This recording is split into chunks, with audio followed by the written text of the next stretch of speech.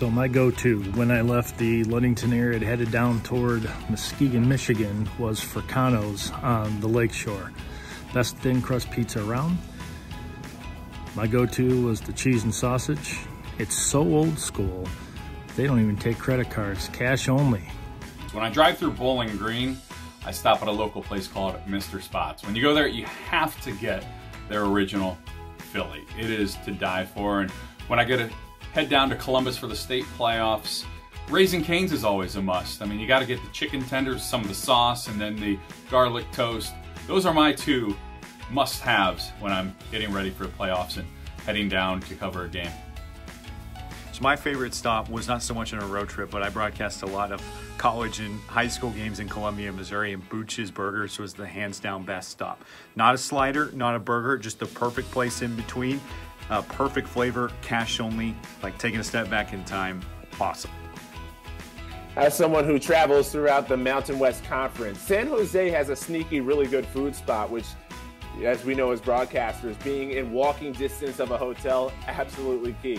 Torina's Brazilian Steakhouse, which is right in downtown San Jose. I love Brazilian steakhouses, the all-you-can-eat elements, them sending you the food throughout the different tables that you're at. I love the style of it.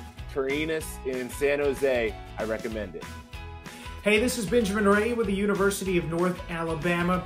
Anytime I go on the road, I like to get some barbecue for my pregame meal. Last year, the UNA Lions Sports Network traveled to Kennesaw, Georgia to take on Kennesaw State. We stopped just north of town in Cartersville, Georgia to eat at Fire It Up Barbecue. It was outstanding. I got a plate of beef brisket, my personal favorite, some pulled pork as well. My side was some mac and cheese. I can still taste it. We have a motto: eat good, broadcast good.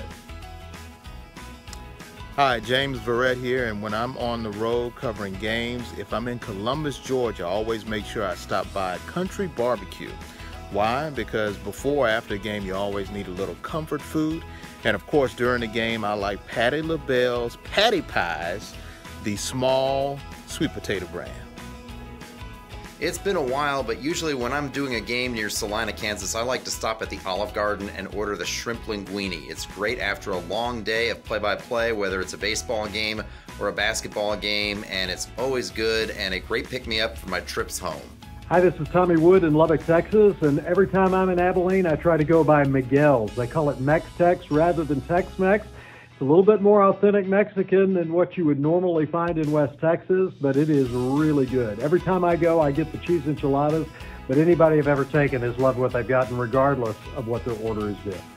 So anytime I'm in the Bay Area for football or anything, my must stop is La Victoria's Taqueria. They've got a couple of locations, one of them very close to San Jose State University. I get the super burrito, no sour cream, but whatever you get, make sure you get orange sauce.